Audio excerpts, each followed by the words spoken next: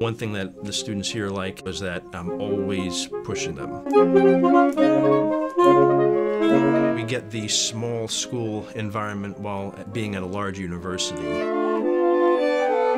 We're in a unique situation in the music department because primarily what we do are all private lessons. So almost all of our interactions with students are one-on-one. It's mainly teaching them how to practice. When you stretch time, a lot of what happens in lessons is demonstration, discussion, student performs, and then you critique and then hopefully demonstrate. I think the most rewarding thing is to see them when they get here as a 18-year-old freshman, and then watch them develop into a very articulate, educated, and musically proficient young adult. My name is Graser. I'm the assistant professor of saxophone in the Department of Music, Theater, and Dance.